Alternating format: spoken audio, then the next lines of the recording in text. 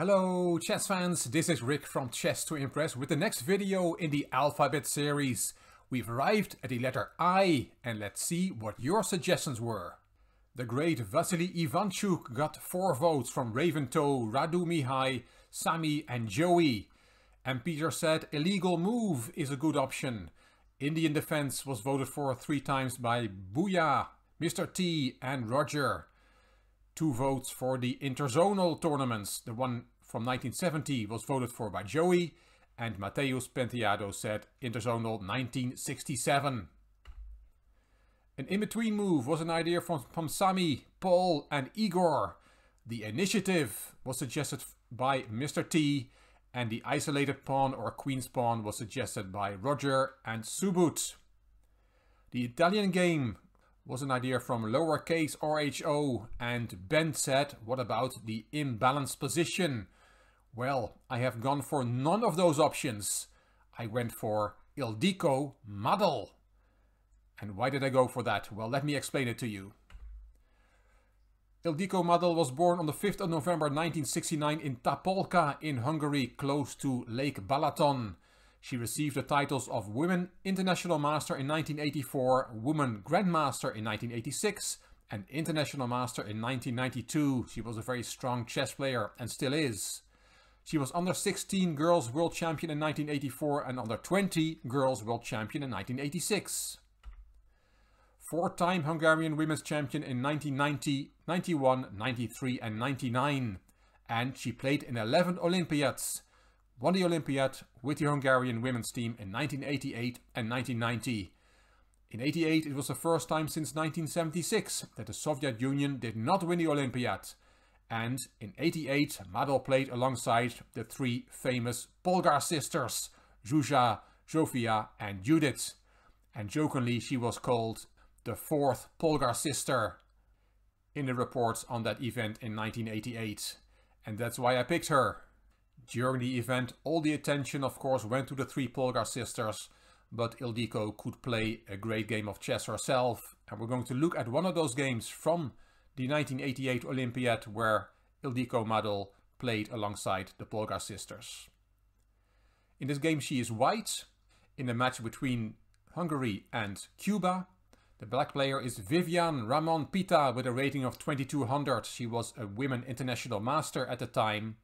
Later she became Women Grandmaster, and white, as said, is Ildiko Madel, Women Grandmaster with a rating of 2380. And Madel opened with e4, e5, knight f3, and Ramon Pita plays the Philidor defense. d4, takes, g6, knight c3 developing, the bishop goes to g7 of course, bishop e3, knight c6, bishop e2, and now knight f6 is the main move according to the database. But Ramon Pita played knight g to e7 in this game, and the engine does not like that move as much as knight f6. Queen d2 from Ildiko, castling kingside from black and castling queenside from white. Always very exciting to see opposite castling. White will now have to attack on the king side, attacking black's king, and black has to make sure she gets counterplay on the queen side against white's king. Knight takes, bishop takes, queen takes, and knight c6 with a tempo on the queen. Queen drop back, and bishop e6. And now, from move 13, Ildiko Madel decides to throw her whole kingside forward. There we go, h4. And black needs to get counterplay on the queen side. But Ramon Pita is too hesitant, as we'll see. Well, Ildiko plays very energetically on the king side. Queen f6, f4, a6, that's really too hesitant, only playing that pawn up 1 square. g4, that's better, b5, and g5 hitting the queen, queen back, and h5.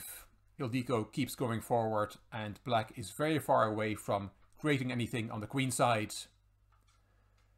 Knight e7, bishop f3, rook b8, and the queen goes to the h-file.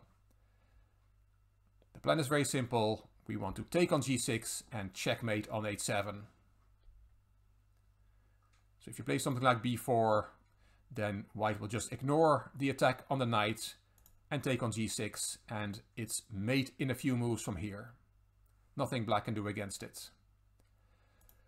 After queen h2, Ramonpita is already in big trouble. There's no defense. She played h6, and after h takes g6 she took with the f-pawn to at least create a route for her king to safety. Queen takes, king f7, and f5 came. Attacking the bishop for starters. If you save that bishop, then there is f6. Attacking the knight. If you save that knight, there is queen g7 check. If you go to e8, then e5 is the strongest move, and white will win. And if you go to e6 instead with the king, then bishop g4 check is the strongest move, and there's a forced mate on the board already. So after f5, Ramonpita decided not to save the bishop but played king e8. White does not win a piece yet, because if we take on e6 then black can take on f3, and that's actually what happened. F takes e6, rook takes f3, not losing a piece, but after rook h to f1 on the 24th move by Ildiko Madol, Viviane Ramonpita resigned. She's going to be checkmated in a few moves. Instead of rook h to f1, queen g7 is actually the quickest way to checkmate.